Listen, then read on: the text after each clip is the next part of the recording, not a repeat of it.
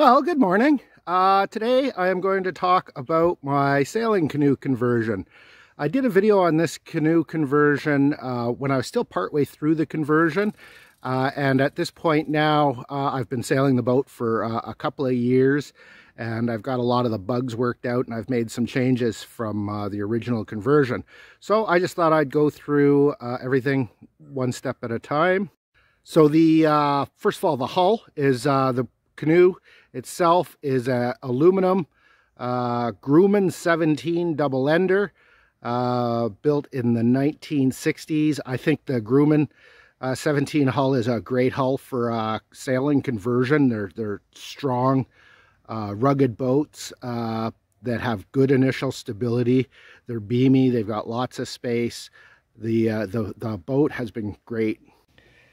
Okay, like I said, 1960s aluminum Grumman 17. That's the stern seat. The aft thwart, middle thwart. The center bench seat is an addition to the original. So two people can sit side by side on that. So we sail this boat with up to 4 people, 2 adults and 2 kids. That's the front seat. And the bow, and you can see some holes and rigging in the bow. That's so I can add a falcon sail as well.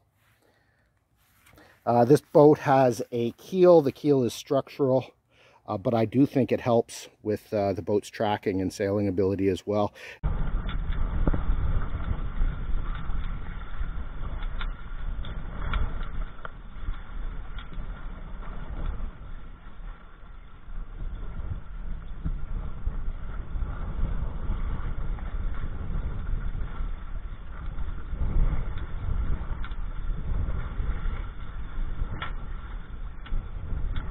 All right, now let's take a look at the sail rig itself. The sail rig is a Bala Sail Designs, or BSD, 36 square feet.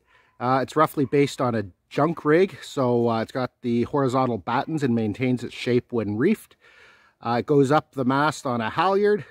It's got 2 reef point zipper reefing, so the sail area can be reduced quite a bit. I've found the performance to be good. And the sail rig breaks down into about, is it 3 or 4 foot sections, and all goes into a bag. I think it weighs 16 pounds. So it'll go in the trunk of your car with the canoe on the roof. So there's no need to trailer anything here. Everything's fairly light and compact. Take a closer look here.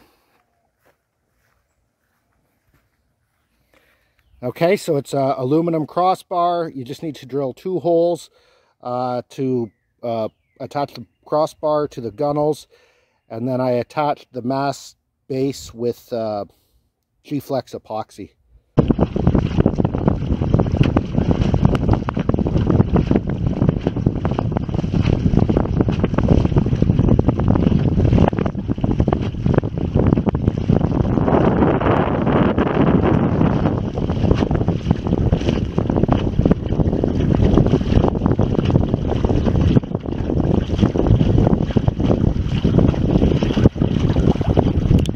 Then the other critical part of the sail rig is the lee board. Canoes and kayaks won't generally sail upwind without the lee board. So the lee board is foil. It acts, I guess, kind of like a keel or a centerboard. So it pivots. If you hit a rock, it'll pivot up, and then you put it back down. It's a wood. The lee board is 36 inches long.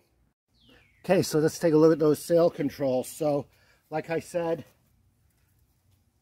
this is the sheeting here. So to sail the boat, I can sit in the middle here if I'm solo and control the sheet from there, okay? Or if I'm sailing the boat tandem or 4 up, then the sheet can be controlled from the stern seat. Okay, so the boat can be sailed either from the middle or from the stern seat.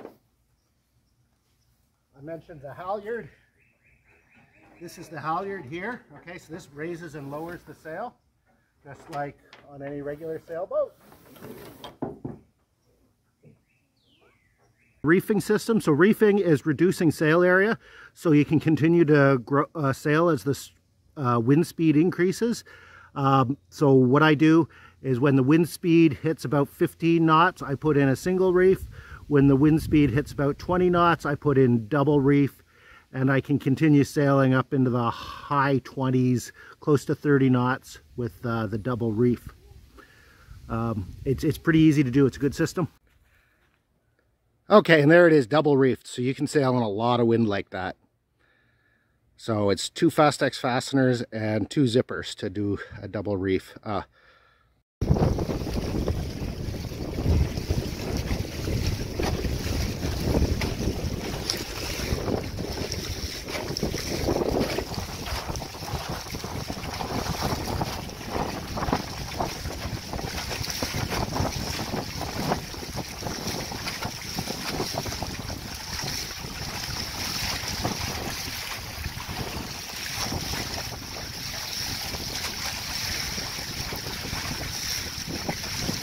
Okay, so now we've shown the sail, the hull, the lee board, and we need to look at the rudder. So this is the rudder. This is also a BSD rudder, Bala Sail Designs. I'll put the link in the description, the video description. So aluminum, flat plate aluminum rudder. Okay, and this is cable steering. So we use ropes, and again, I can operate the ropes from the back seat or from the center of the boat. Steering is a simple matter of pull on the rope and the rudder turns. That's all there is to it. Outriggers. So these are inflatable outriggers. I've calculated that they're about 44 pounds of buoyancy each. And it's an 8-foot crossbar, so they're on a 4-foot lever. I've had these for several years. They've been good. I bought them off Amazon. You just blow them up with your mouth. They get really small for storage. The boat can be sailed with or without them. It's on quick release pins, so if you go into a lock or up beside a dock, you can pull the outriggers off. In light winds, I sail without them. If it's rough, I sail with them. Okay, look at the quick release pin.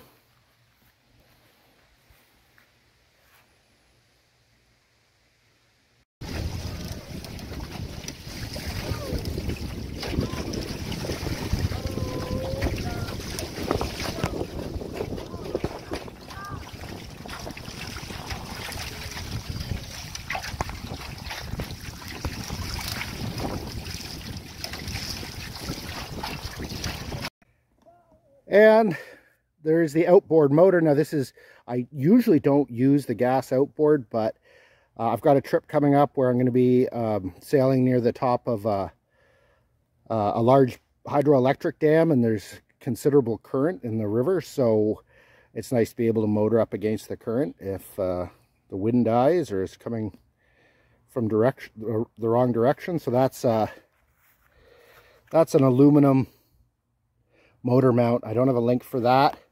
And a Honda 2.3 4-stroke air-cooled that weighs about 30-something pounds. And then I use fenders for flotation underneath the middle seat. I find with those fenders, when the boat capsizes, it sits high enough that it's pretty easy to self-rescue. All right, thank you. That's sailing canoe conversion using a Grumman 17 and a BSD 36 Batwing sail.